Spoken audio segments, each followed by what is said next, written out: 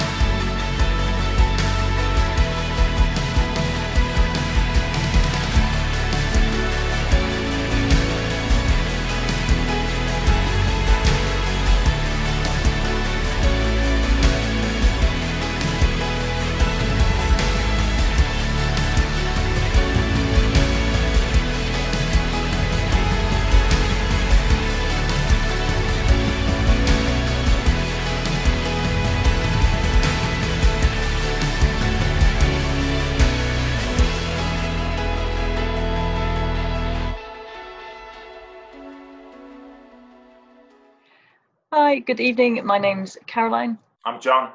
And I'm Graham. And welcome to our service this evening here at St John's Hoxton. Well, I say at St John's Hoxton from various locations, but the church of the people, isn't it, rather than the building.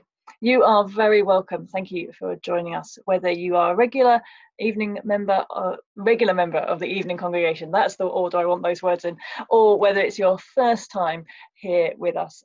Really warm welcome to you. One of the things we love for you to be able to do is to engage with us as we go through our service. So do feel free to drop comments or prayer requests or emojis into the comments box on Facebook, and we will do our best to respond. There are members of the team waiting to respond to prayer requests or any questions that you might have. So do feel free to do that.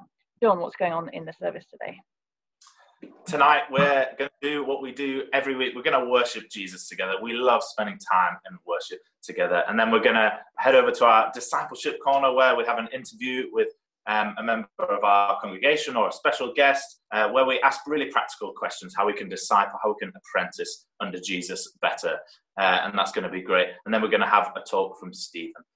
So let's head on in. Let's worship together. Graham, how about you pray for us as we start?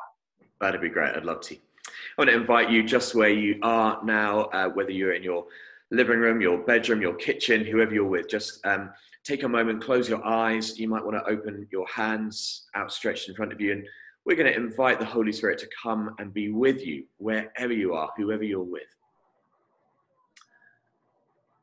So we pray, come, Holy Spirit, come now and fill every heart and every home. Be with us as we worship Jesus tonight. Lift our eyes to see Jesus afresh. Open our hearts to receive the Father's love for us, and help us to worship you. Help us to be transformed. Lord Jesus, come and be with us wherever we are. Right now we ask. We ask this all in your name. Amen.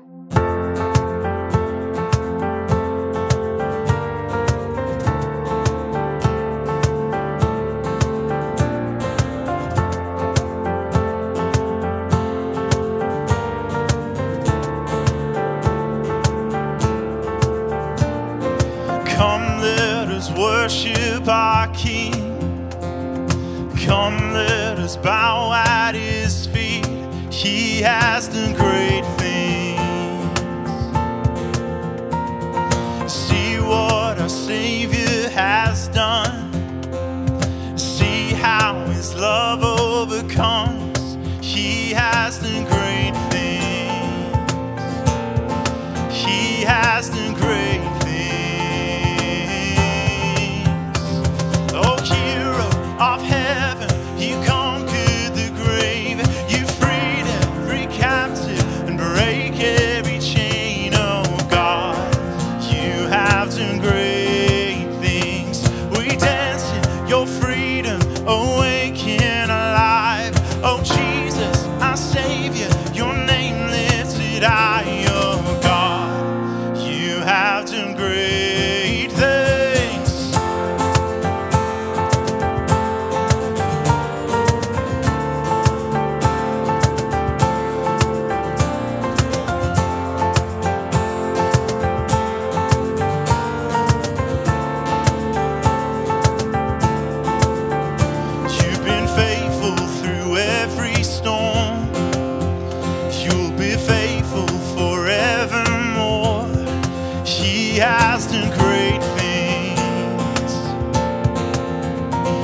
I know you will do it again, for your promise is yes and amen. You will do great things. Oh God, you do great things. Oh hero of heaven, you conquered the grave. You freed every captive and break every chain. Oh God, have done great things. We dance in your freedom, awake and alive. Oh Jesus, our Savior, your name lifted high. Oh God, you have done great things.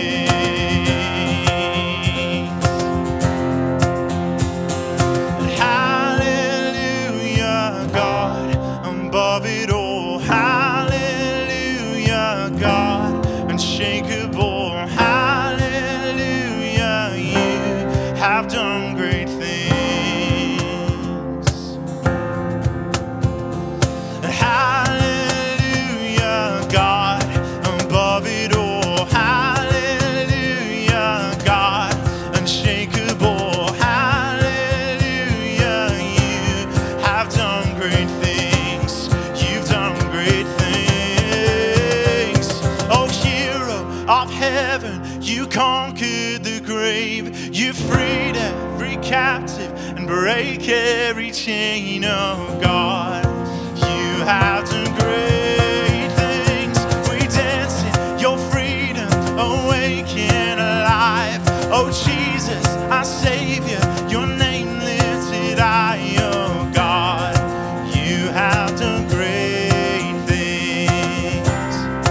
You have done great things. Oh, God, you do great things.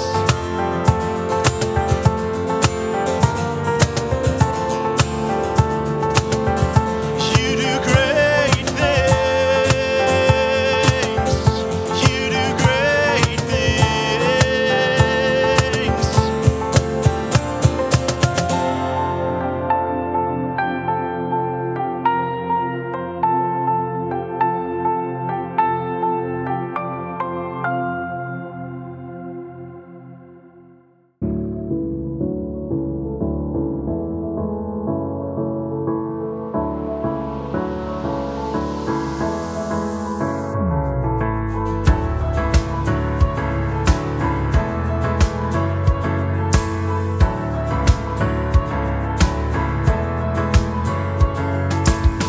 Our Father high above, hallowed be your name. Reveal to us again who you are. All things are possible, God of the miracle. Oh, let your will be done. We pray for heaven here today. Your kingdom to reign always, here on earth as in heaven. Oh, here on earth as in heaven. You give us all we need, forgive us everything. Help us to love as you have loved us. Now come and build your throne as we go where you go. God, our deliverer, we pray for heaven here today. Your kingdom to reign always, here on earth as in heaven. Oh, here on earth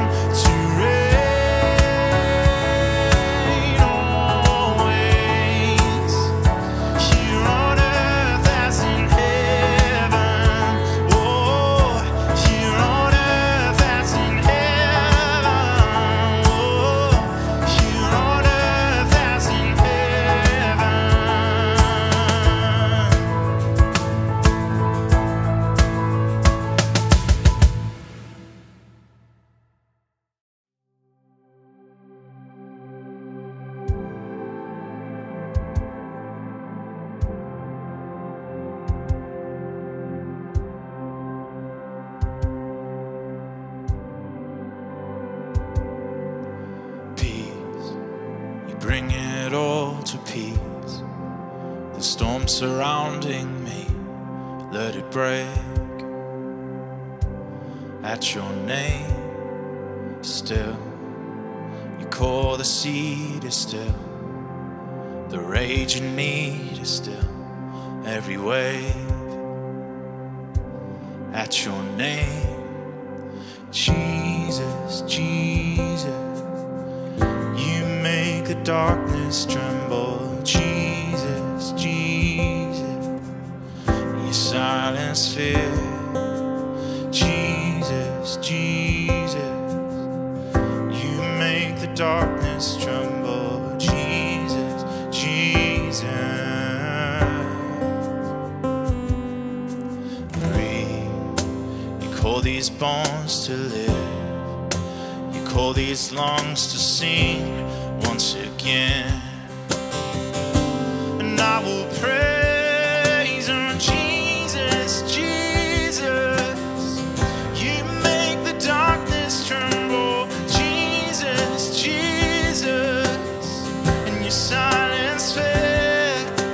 Jesus, Jesus, you make the darkness tremble. Jesus, Jesus, oh, no, Jesus, Jesus, you make the darkness tremble. Jesus, Jesus, and you silence fear. Oh, Jesus, Jesus, you make the darkness tremble. Jesus, Jesus, oh, your name is a light that the shadows can't deny. Your name cannot be overcome. Your name is life and forever lifted high. Your name cannot be overcome. Oh, Jesus, Jesus, you make the darkness tremble. Jesus, Jesus, you silence fear. Oh, Jesus, Jesus, you make the darkness tremble. Jesus, Jesus, oh,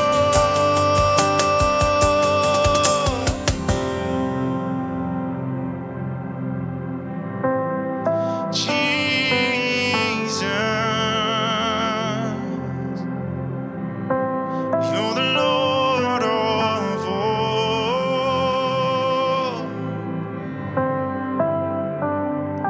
Your name is a light that the shadows can't deny. Your name cannot be overcome. Your name is alive and forever lifted high. Your name cannot be overcome. Your name is a light that the shadows can't deny. Your name cannot be overcome. No, it can't. Your name is alive and forever lifted high. Your name cannot be overcome. Jesus, no, Jesus, Jesus, you make the darkness tremble. Jesus, Jesus, you silence fear. Oh, Jesus, Jesus, you make the darkness tremble. Jesus, Jesus, oh, Jesus, Jesus, you make the darkness tremble. Jesus, Jesus, you silence fear. Jesus, Jesus, you make the darkness tremble. Jesus, Jesus.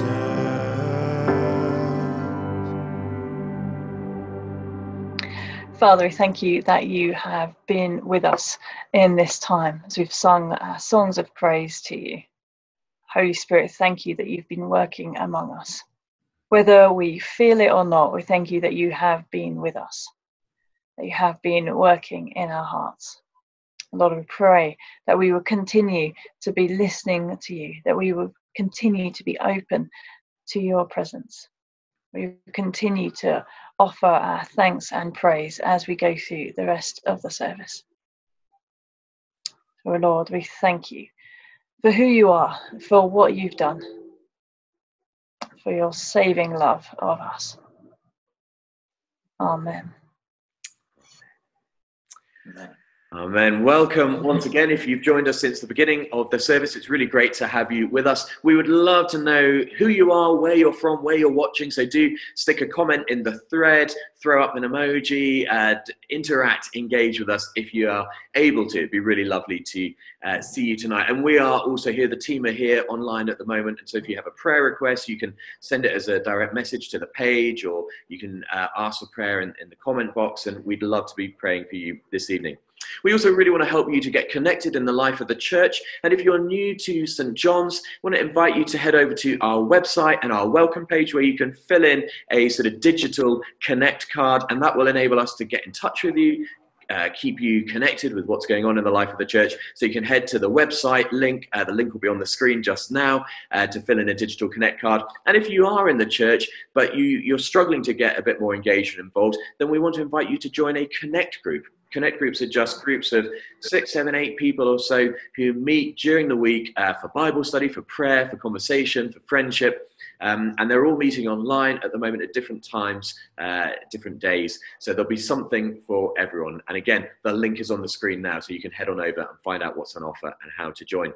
Final bit of family news from me. As many of you know, we're involved in this project around community organising.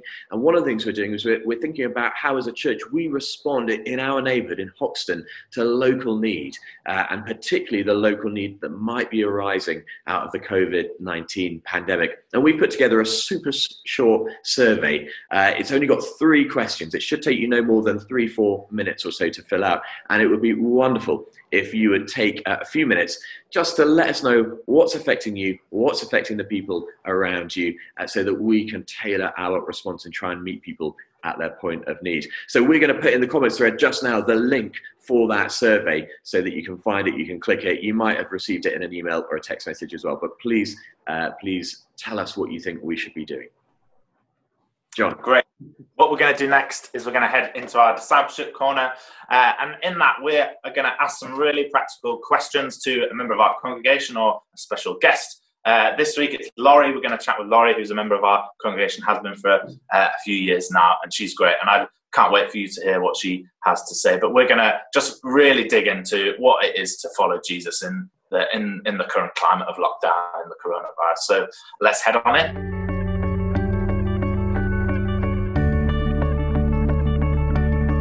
Welcome to the Discipleship Corner. I'm here with Laurie, and the Discipleship Corner is all about helping us learn how to be better disciples and apprentices under Jesus.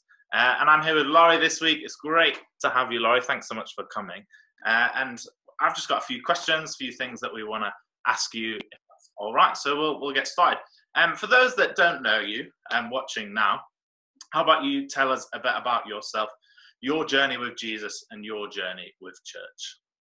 So I actually grew up in church. My parents ran my local church for the first 14 years. So I was like right in the centre of where it was happening. And I think the thing that drew me towards kind of like seeking a relationship with Jesus the most was the fact that I could see really clearly how God moved in my parents' life. I was surrounded by stories of like God providing financially and emotionally and supporting people in like really significant situations. And I think like I just have always had the desire to seek that out for myself and to like build my own really authentic faith. I think also because I'm just quite stubborn and I don't want to believe stuff just because my parents do. So I'm like, this will be my own faith. Yeah. So we're 3 weeks in to lockdown. 3 weeks in, 3 months in. I wish we were 3 weeks in. 3 months into lockdown. How are you doing? How's it going? Where are you at the moment? I mean, I would like to say it's easier.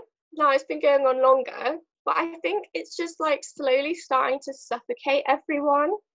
I think it's interesting because I've moved from living in a flat in London to living with my parents and my brother. And there's a few things that are a lot easier because mum's cooking all my meals. Nice. I didn't mention that I am chronically ill. My mum was diagnosed with MS when I was 16, which causes fatigue. And the whole experience was really traumatic. It was like really confusing and kind of disruptive time. And I started to get migraines.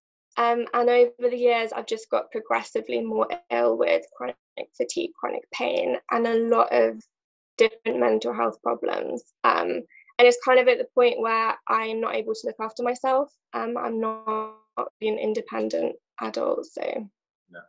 Laurie, there's quite clearly a lot going on in at home, in your personal life. How do you find Jesus in all of that? How do you do relationship with him in the midst of that?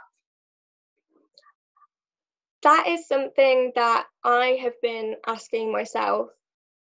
Because it's really difficult when you have really difficult mental health problems that make you feel distant from everyone. Naturally, you're also going to struggle with your relationship, and also being exhausted all the time and having a really short attention span, I guess.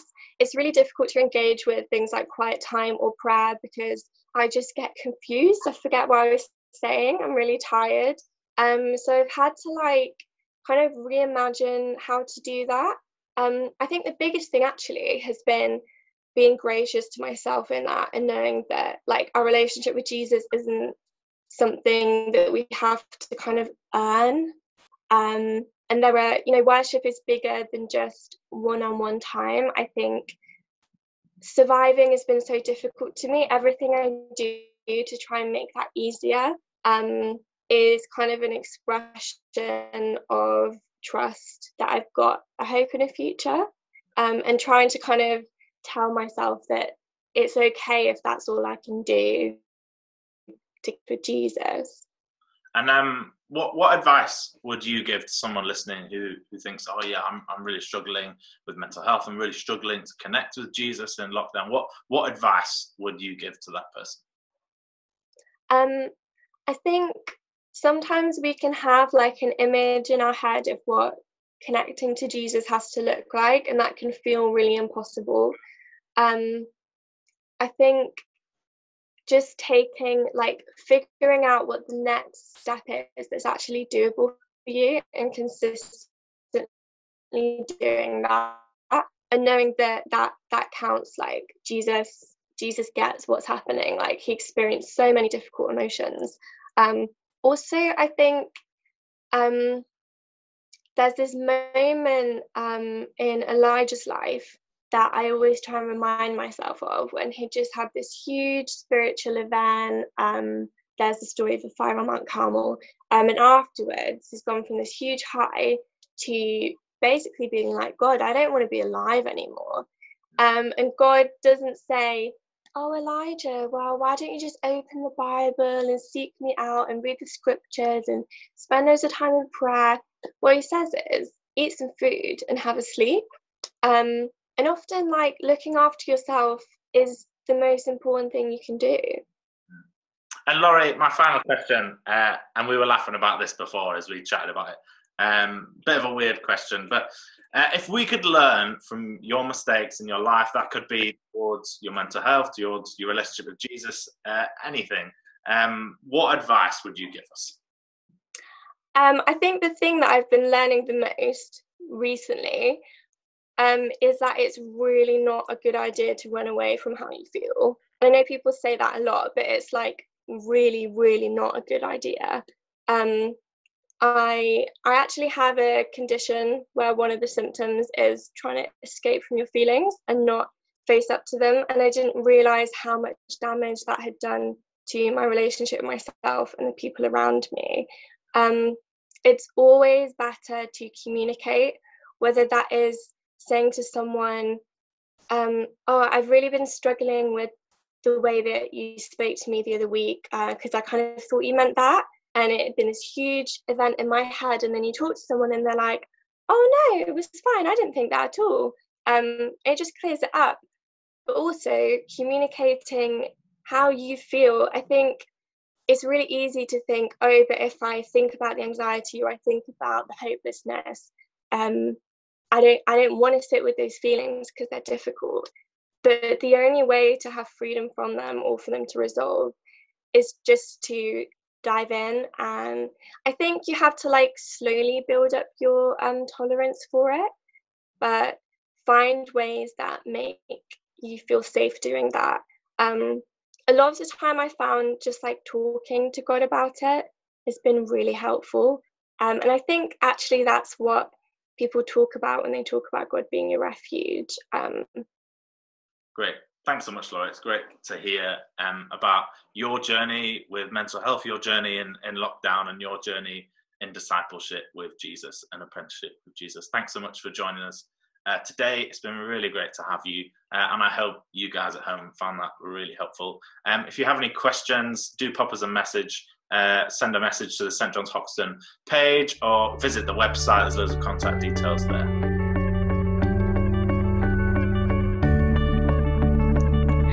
Thanks so much for that, Laurie. If anyone's got any questions or comments that they would like to send Laurie's way, the easiest way is going to be just to directly message the St John's Hoxton Facebook page, and then we can pass them on, make sure she gets them, and work out how we can feedback answers to you on that. But I'm sure there was lots in there to think about. Stephen's going to give us a talk now, and John is going to pray for him. Great. Let's pray as Stephen begins to speak. Holy Spirit, we ask that you would fill us now, that you would help us to receive every bit of what Stephen has to say. And I pray, Lord, that you would just help it to sink really deep into our hearts, help us to have ears to hear what he has to say, and just bless him now as he speaks to us. Amen. Amen. Hello, everyone. My name is Stephen, and I'm part of the team here at St John's. So today we're continuing with our series called Rebuilders, A Life After Lockdown. And we're looking through the books of Ezra and Nehemiah. And we're trying to wrap our heads around the future and think about what we want our lives and the world to be after lockdown, after COVID-19. What's that going to look like? What do we want it to look like? So the books of Ezra and Nehemiah, they were actually originally one text. And they tell the story of three great rebuilders: Zerubbabel, Ezra, and Nehemiah.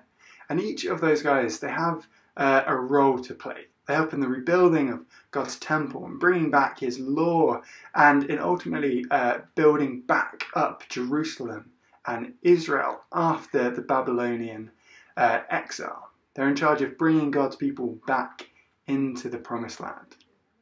And the story of each of those rebuilders is a bit like this bungee cord. Have you seen videos of athletes who are training by running against a bungee cord? What they do is they attach one end to something solid, like a wall or a post, and then they run as fast as they can. And they're trying to fight against the pull of that cord. And they run through the slack, and they sprint, and they try, and they strain. But eventually the cord reaches the point where its elasticity just pulls them back down.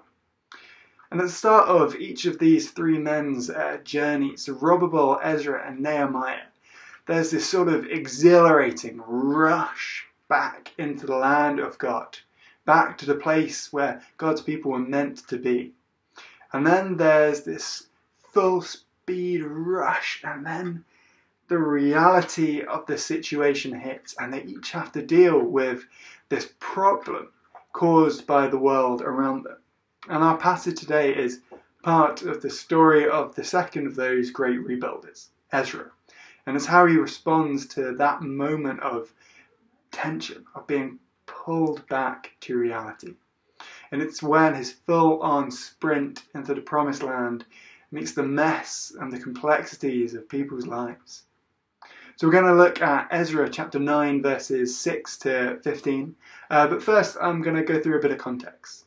So Ezra was a scholar. He's an expert in the Old Testament law. Actually, he was charged with rejuvenating the worshipping life of the Israelites, bringing it back in line with the law. He was going to restore their identity as this holy people by bringing them to the Torah. So he leads a group of Israelites from Babylon to Jerusalem to join the others who have already arrived. And when Ezra gets there, he is told by the leaders of the people that some of those who had already returned have married into the communities around them. And this is something that is explicitly forbidden by Moses. And Ezra is appalled by this. He is furious. In chapter 9, verses 3 and 4, he says, "When I heard this, I tore my cloak and my tunic. I pulled the hair from my head and beard, and I sat down appalled. Then everyone who trembled at the words of the Lord, of the God of Israel, gathered around me because of this unfaithfulness of the exiles. And I sat there appalled until the evening sunrise." It seems like a massive overreaction, right? But so why does it matter who these people have married? Ezra doesn't even know them yet. He's barely arrived. They arrived 60 years before he did with the last lot. There's Zerubbabel led. And I think that there's something really crucial to remember here, is that marriage in Ezra's time was sort of very differently to how we think about it now. I mean, so it was still between two people, two individuals who commit to each other. But who you were married to had this sort of immense amount of influence on a person. It tied you into their family group, into their kin, into their tribe, their culture, their religion. So when an Israelite man marries a non-Israelite woman, it's a way of sort of pulling him and his family out of the sacred people of God, out of being set apart by God. As far as Ezra was concerned, the Israelites had committed this massive sin. And the passage we're going to look at is his prayer of penitence for his people. So Ezra, he tears his cloak, he tears his hair out, he gathers the faithful around him, and then he goes to the temple. He falls to his knees, he spreads his arm, and now we're going to turn to Ezra chapter 9, verses 6 to 15. And he prays, "Oh my God, I am too ashamed and disgraced to lift up my face to you. My God, because our sins are higher than our heads, and our guilt has reached to the heavens. From the days of our forefathers until now, our guilt has been great. Because of our sins, we and our kings and our priests have been subjected to the sword and captivity, to pillage and humiliation, at the hand of foreign kings as it is today. But now, for a brief moment, the Lord our God has been gracious and leaving us a remnant, and giving us a firm place in his sanctuary. And so our God gives light to our eyes, and a little relief in our bondage. Though we are slaves, our God has not deserted us in our bondage. He has shown us kindness in the sight of the kings of Persia. He has granted us new life to rebuild the house of our God and repair its ruins. He has given us a wall of protection in Judah and Jerusalem. But now, O our God, what can we say after this? For we have disregarded the commands you gave through your servants the prophets, when you said the land you are entering to possess is a land polluted by the corruption of its people. By their detestable practices, they have filled it with their impurity, from one end to the other. Therefore do not give your daughters in marriage to their sons, or take their daughters for your sons. Do not seek a treaty of friendship with them at any time, that you may be strong, and eat the good things of the land, and leave it to your children as an everlasting inheritance. What has happened to us is a result of our evil deeds and our great relief. And yet, our God, you have punished us less than our sins have deserved, and have given us a remnant like this. Shall we again break your commands and intermarry with the people who commit such detestable practices? Would you not be angry enough with us to destroy us, leaving us no remnant or survivor? O Lord God of Israel, you are righteous. We are left this day as a remnant. Here we are before you in our guilt, though because of it not one of us can stand in your presence. Amen.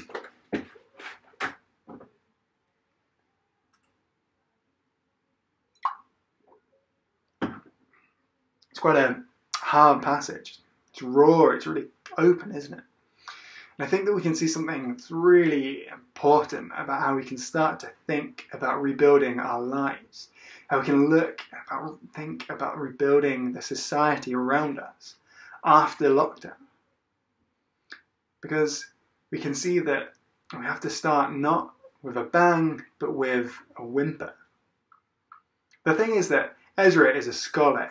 He knows the law, he knows the history of his people, and he grew up during the exile. That's a time when God had removed the Israelites. He had removed them from his promised land and sent them away, sent them into bondage, into slavery. It's a time to punish them, to make them reflect upon what had gone wrong. It's a time of sort of forced time out, I guess. And Ezra, he knows this. He has no illusions about his people. He knows that they've messed up, and he's honest and he's open with God. He says it in verse 7, "From the days of our forefathers until now, our guilt has been great." So he doesn't lie. He doesn't try to make things sound better. He just accepts it. He knows his people have messed up, and that is crucial. Ezra is trying to rebuild the life of his people, to rebuild his nation, to rebuild his culture, to rebuild his faith, to bring his people back to where they are meant to be, deep relationship with God. And he starts by admitting what's gone wrong. He starts the rebuilding, not with a bang, but with a whimper. Not by declaring their greatness, by talking about their great kings and their victories, but by admitting their brokenness. And when we look at our society and our lives during and after lockdown, when we think about how we can rebuild them, I think that this is where we have to start too. Not with a bang, but with a whimper. I'm sure you've seen the footage of protesters out on the streets, just asserting their right to be alive, to not have their oppressors glorified. And I'm sure you've seen how they've been met by really vicious right-wing thuggery. I'm sure you've seen on the news some of the terrible things about mental health and loneliness and isolation during lockdown, or how COVID-19 is affecting a BAME population worse than others, or about child hunger over the summer holidays, or the increasing environmental disaster. I'm sure you've seen that the world around us needs rebuilding, needs to be brought back into relationship with God. And like Ezra, we have to start that rebuilding by admitting that there is a problem to be solved. Yes, we have to educate ourselves about the struggles of those around us. Just like Ezra. Ezra was a scholar, he was a historian, he understood. But mostly and crucially, we have to admit that things have gone wrong. We have to drop this pretense that things are fine. That's all very well on a sort of big cultural scale, right? I know that sometimes I read the news or I'm watching TV and things just seem like such a massive problem and there's nothing I can really do. Maybe go on a protest, but there's this lockdown, what do we do? It's so complicated. Well, there are actually loads of things that we can do. It's part of the core aims of St. John's, to transform Hoxton, to transform society. And in a moment, I'll be dropping a little link into the comments box that's going to take you to some of the great stuff that can happen, some of how community organising has helped St John's to take individual people like you and me and bring them up to that systemic level so that we can start to deal with problems. But that's not the end of the story. It doesn't just stay at that abstract level. It also is true for our lives. We have to admit that there's a problem. I know that it's definitely been true for me. See, for many years I turned my back on God's love. I did that classic thing when I was a younger man, and I went my own way. Said I wanted to live my own life, do the things that young men want to do. I say young, I'm 26, I'm still pretty young. I was like 18. And to be honest, like the Israelites, I messed up horribly. It was only when I could actually admit how bad things had gone, how much hurt I had caused other people, how much hurt I frankly caused myself. It was only at that point, in that ruin, that there was room and space for God to move in my life again. And that's the next step that Ezra identifies. That from this point of understanding how broken we as individuals and as a society are, that God's redemptive action can move. It's as if by clearing the space in that rubble, God's arm can reach out.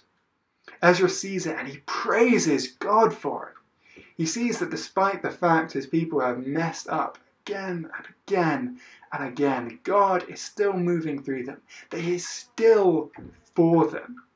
From verse 9, he says that he has granted us new life to rebuild the house of our God and to repair its ruins.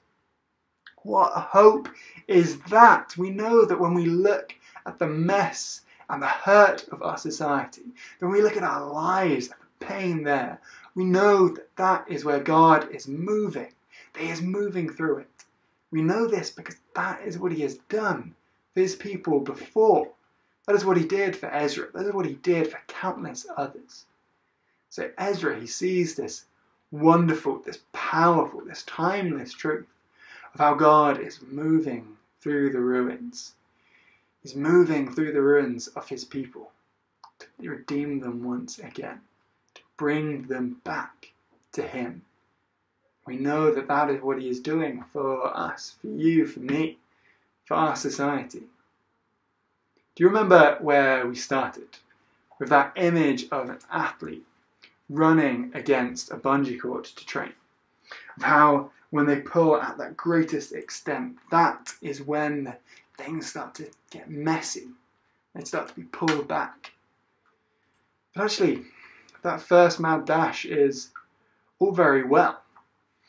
But it's only when the bungee cord starts to pull against them that the athlete gets stronger. It's like that with our relationship with God too. It's at the times when we feel that things are getting harder, that God is actually making us stronger. I know that for me, it's times in my life when frankly things have been the worst, when they've been the most painful, the most messed up. Those have been the points when God has made my faith the strongest, when he has come down and met me in that place. And he does that for each and every one of us. And I want to end by going through verse 9 again.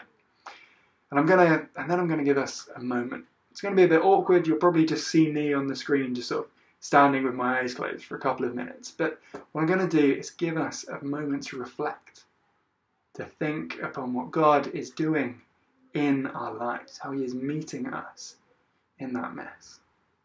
It might actually be a time for you to admit that things have gone wrong. It's not social media. You can admit that things are a bit sucky right now. You can admit that the world isn't the way you want it to be, that your life isn't the way you want it to be. So I'm going to read verse 9, and then we're going to have a moment to reflect, and then I'll end us in prayer.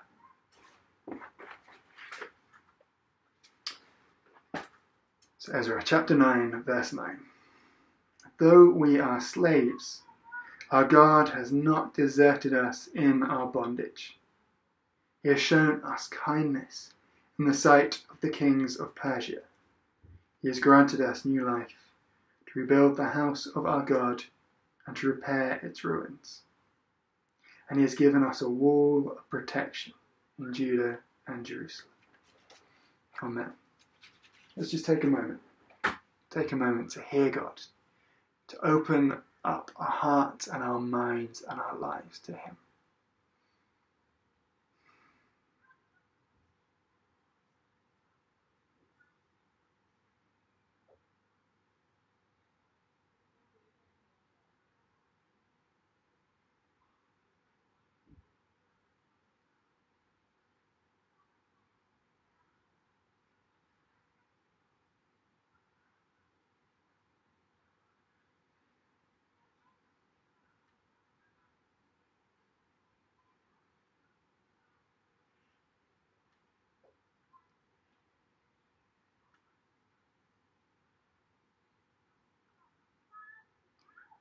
It's hard to do this in a sort of pre-recorded, weird online way, but I think that God is moving in some of our lives right now. I think that God is moving in our hearts. And that is a great and wonderful thing. And we as a church seek that, and we want to pray for people who feel that. So please let us know. Pop a comment in the box. Say, God gave me this picture, this image, this idea, this verse. Let us know. We're there. We're here for you. It's literally what gives us the most joy imaginable.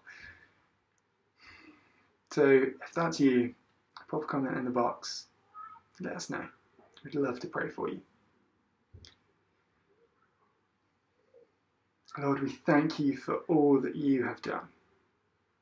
For your immense love, for your compassion, for your kindness.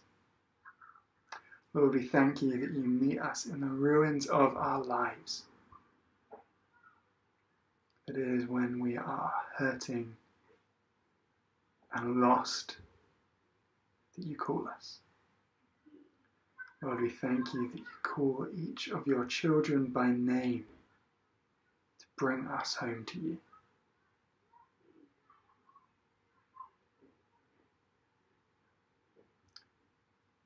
Lord, we thank you. Father, please give us that patience. Please give us wisdom. Wisdom to see how you are moving. In Jesus' holy name. Amen. Amen. I know, again, this is weird. I've never done this pre-recorded and online before. But while we were praying just then, I think I might have got a picture for someone. And it might be someone who's watching live now, or it might be someone who's going to watch in a month, let's say. Seems unlikely, but it might be. It's a picture of a sheep. It's one of the things that I find really incredibly comforting. In the Gospels, Jesus describes himself as a shepherd who knows his sheep by name, has immense affection for them. This is actually an image that I've had applied to me in the past, but just someone needs to hear that the hand of God is reaching down onto your head. And just like a sheep, his hand is twining in your hair. He is saying he is there. You might be lost now, but he's still with you.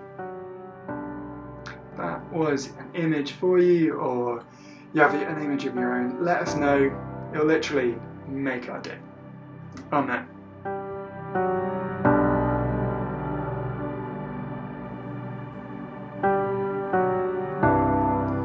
Walking around these walls, I thought by now they'd fall,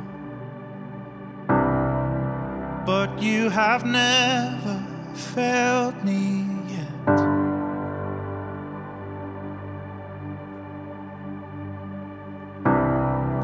Waiting for change to come, knowing the battle's won, for you have never failed me yet.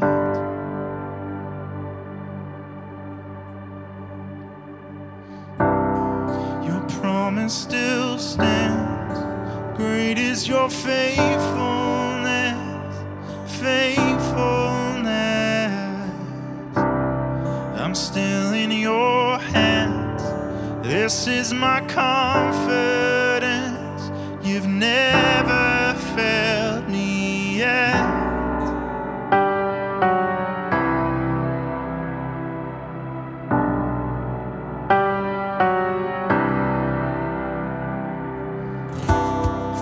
I know the night won't last.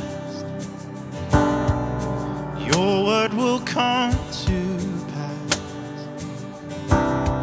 and my heart will sing your praise again.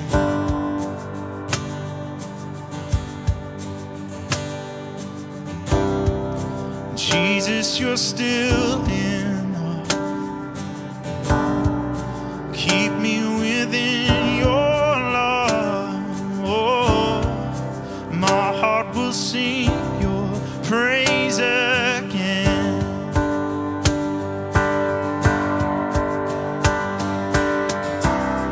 Your promise still stands. Great is your faithfulness, faithfulness. I'm still in your hands. This is my confidence. You've never failed. Your promise still stands. Great is your faithfulness, faithfulness. I'm still in your hands. This is my confidence. You've never failed me yet. You've never failed me. Never will. Oh,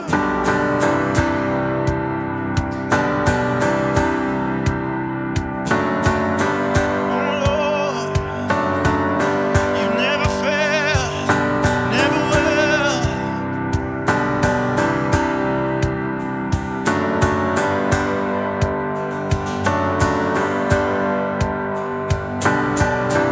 I've seen you move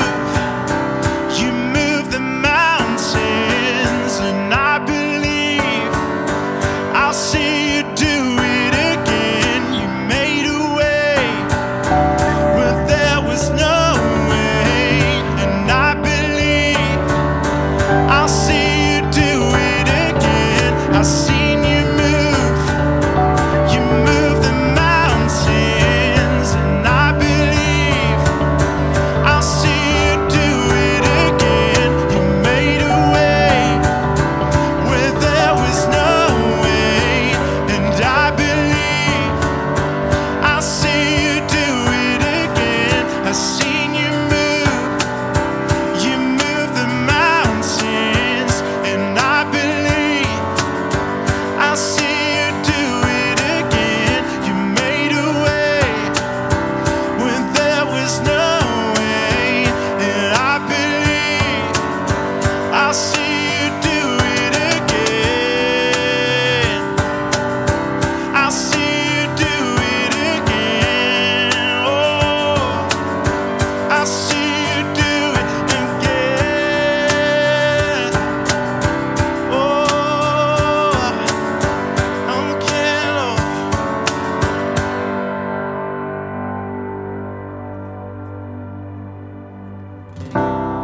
Your promise still stands. Great is your faithfulness, faithfulness. It's still in your hands. This is my confidence. You've never failed. Your promise still stands. Great is your faithfulness, faithfulness. I'm still in your hands. This is my confidence. You've never failed me yet.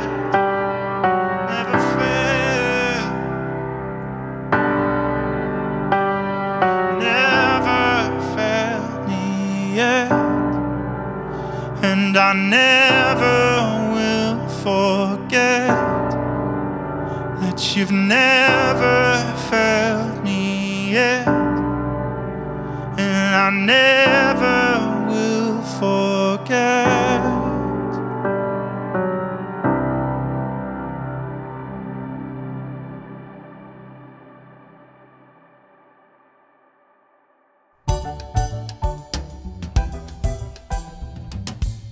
Thank you for worshipping with us today. I really hope you have enjoyed the service. I want to say just a couple of words about what it means to belong to St John's Hoxton. I have a little saying, anyone can attend, but belonging is coming at cost. Now the good news is you have already attended. You chose to join with us for worship today, and for that we're really grateful. It wouldn't be the same without you. But if you want to belong and go deeper and get engaged more with the church, I think there are 3 things you need to do. Number 1, you need to join a connect group. That's where we form friendship, connect with one another, do life together, support one another. Number 2, I want to encourage you to find a way to serve on a team, a mission or ministry team in the church. And if it's not something directly related to the church, find a way that you can serve in your neighbourhood to bring the kingdom of God wherever you are.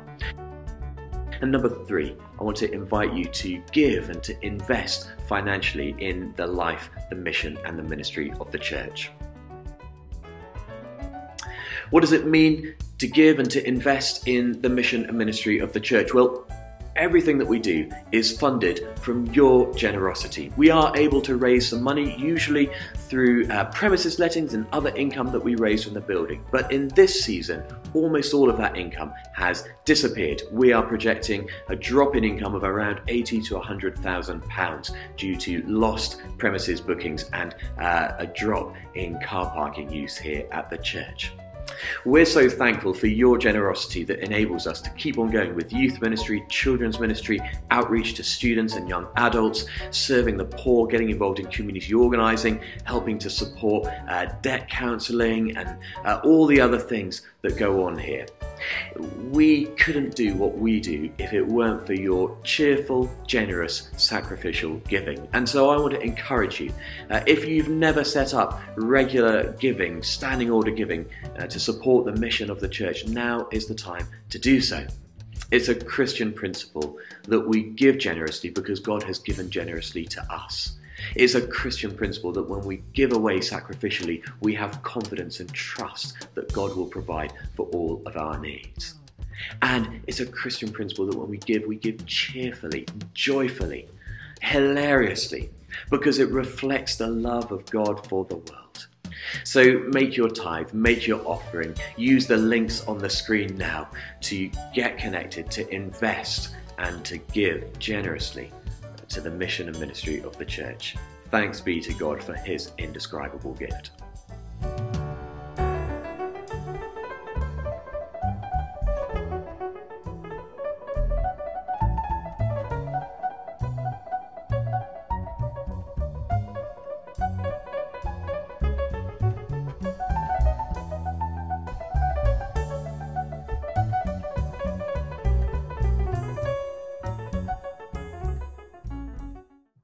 Thanks so much for joining us tonight, guys. It's been really great to worship together, to learn and grow together about how to apprentice, how to disciple under Jesus together. It would be great to interact with you in the week. We have connect groups. We've got morning prayer happening every day, every weekday at 9 a.m. And also, I'd really encourage you, if you have any questions, any prayer requests, do message the Facebook page. Do get in contact. Head over to the website. There's loads of contact details there. If you need anything, if you're struggling, do reach out. We would love to support you, pray for you, and stand by in this time. Also, hang out together. Join a connect group. Call one another. Let's support each other during this really hard time of lockdown. Caroline, could you pray for us as we go? My pleasure. Let's pray. Father, thank you that we've had this time to worship together. That even though we might be geographically distant, by your Spirit, we are united. We are one body, your bride. Lord, we thank you that you have been with us. Thank you for all that you have been teaching us. And Lord, we pray that as we go into the rest of our weeks, what you have been speaking to us, teaching us today would sink deep, that we wouldn't just forget it, but that we would dwell on it. We would let your word dwell in our hearts. That it would make us more like Jesus, your son, every day. Little bit by little bit, we would become more like Jesus. Lord, I pray that you would bless us as we go, that you would bless our families and those that we love. May we know your presence with us. And may we have your saving love, your joy, your peace in our hearts always. Amen. Amen. Amen. Thanks so much for joining us. It's been wonderful to worship with you, and we look forward to seeing you again very soon. Bye. Bye. Bye.